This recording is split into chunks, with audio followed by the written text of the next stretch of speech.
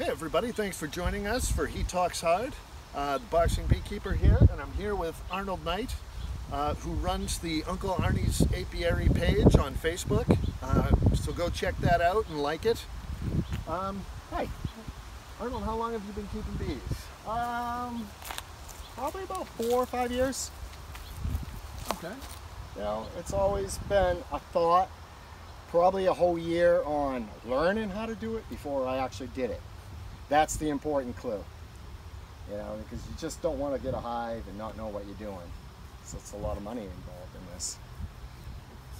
It's a dirty and expensive habit.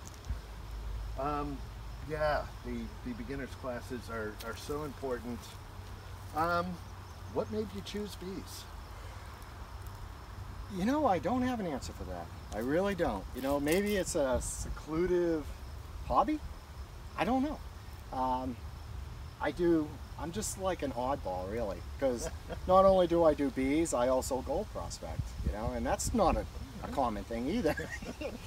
You know, so it was just something I just happened to, maybe an internet crawl up, you know, them random pages you get on Facebook or something like that.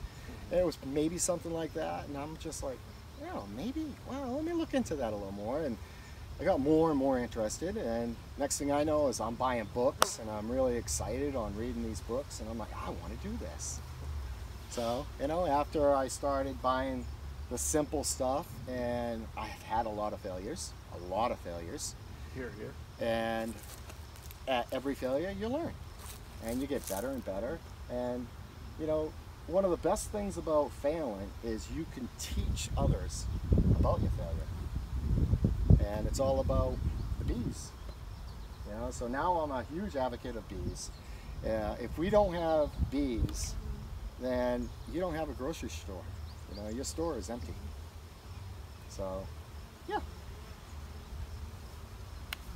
So we're down an old orchard, and I'm noticing that there's just tons of forage.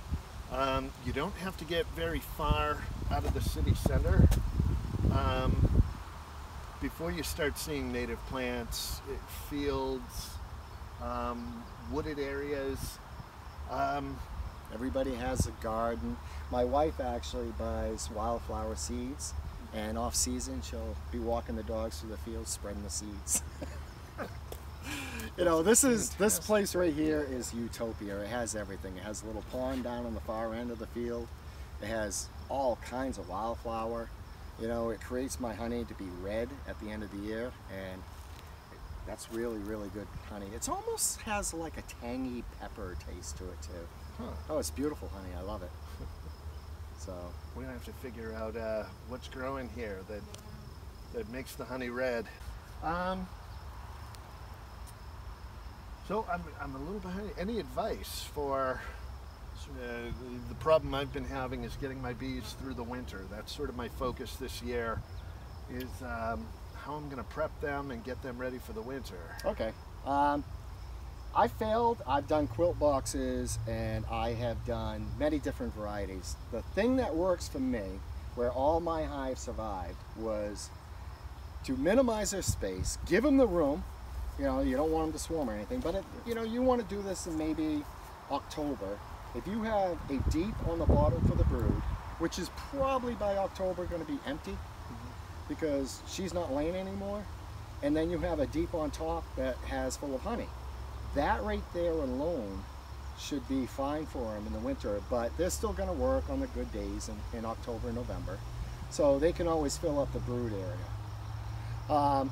Then you just wrap it in tar paper, and that's all you need. You know, don't do the quilts or anything in that. And on the top feeders, I've discovered, I don't know if other people do this, but I didn't learn this from anybody. I kind of made it up, and it works great. That a knee-high, fill it up with rice, tie it off, and just throw it on the top of your feeder, and the rice will absorb any condensation it comes in contact with, because condensation will kill your bees during the winter time, because it will collect and drip down on your hive. And then, of course, tilt your hive to keep the condensation that does arrive away from your bees, the cluster. Other than that, That's the first time I've heard that trick about sort of leaning it Oh forward. yeah, so I lean it excited. as much as I can without it actually tipping over. You know, the back, I like to lean it towards the front entrance. I guess it really doesn't matter, but the front entrance would be the better for it to drain away.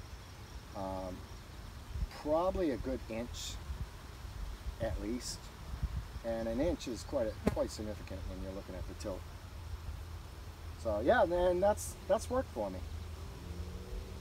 You know, just a simple tar paper, and because the sun will hit the tar paper, and that will give you any of the heat. Because cold will not kill the bees, the condensation will, and hunger, and of course your mites. Yeah. So get rid of all them. Treat them in October. Once the human honey is off your hive, and that's home and in a bottle or whatever, then you can come back and treat your hives with, you know, acid, oxyacetylene, no, whatever that acid. Oxalic acid, yes. Treat it with oxalic acid and just, you know, winter cleanup. That works best for me. And the beauty about it is all this is all natural. You know, it's not that stuff. The honey that we get, you and I, as beekeepers, you know, I never realized this before, but if you go to a shopping table or any supermarket and look at this honey that it's bottled in New York, but it was harvested in Indonesia, and you do some internet searches on that, and it's crazy what you learn, and you'll never touch it again. Where it goes into a red bottle from Indonesia, goes to Kuwait, goes into a blue bottle, and just to get rid of the tariffs, you know, and the taxes, it's like, and it's not even really honey. There's an episode on Netflix of a series called Rotten, and the first episode is on the honey industry and how, you know, a great deal of the honey is cut with corn syrup. Oh yeah, and corn syrup kills your honeybees, so stay away from your starch. So yeah, and not to mention, did you know that if you take real honey and you drop it on a plate, you know how people gold pan with the water that swirls around?